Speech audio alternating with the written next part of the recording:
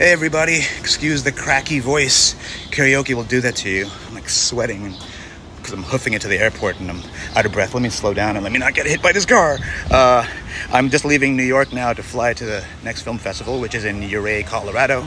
And I've been seeing people's beautiful photo essays and thank yous to the fest. Thank yous and notes to the fest, and I'm going to post a photo essay too, or a photo dump depending on my bandwidth, because let's be real, I take fewer essays than dumps, so I just want to take this chance to say something while I can. What? I've never been an official selection at Tribeca. This is nuts. 5th time's a charm.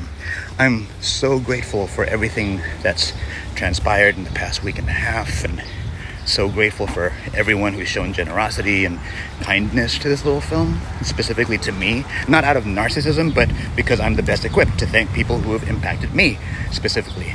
So thank you.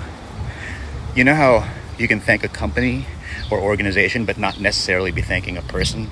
Like, I can be thankful to the retail store I worked at for the formative years, but not necessarily be thanking my homophobic boss, right? Or like thanking Amazon for the amazing 20% discount, but not be like thanking Jeff Bezos. Well, I want to thank Tribeca for the amazing time and opportunity, and I want to personally thank Meredith Gill, Jason Gutierrez, Deanna Troy. Sorry, that's not your last name, but I'm walking and shooting video, so I can't check my email. And hey, if Jane Rosenthal can flip someone's last name on opening night, I'm in pretty good company. I want to thank Farida Gabaramosi for bringing me into the fold. I've never done Tribeca. This shit is sick. Cape USA, Michelle Sugihara, Marvin Yue, ACV, what? Chris Montello, Judy Lay, John Woo. You guys, figuratively, genderlessly, you guys, you all made our little crew feel like stars.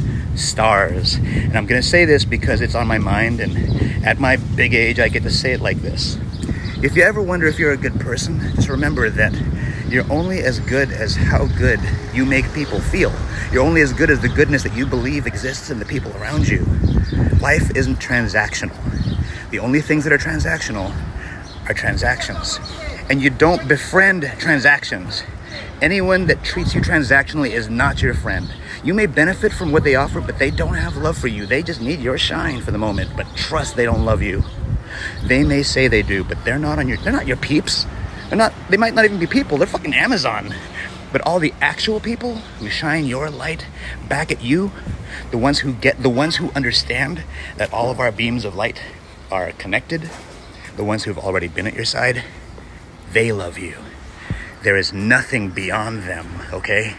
There isn't some secret cool kid Valhalla out there that's out of your reach. You've just been cultivating a life of success that's blooming beneath your feet.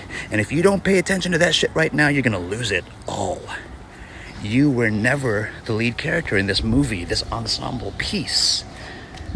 We are in an ensemble piece. Are you hearing me, co-star?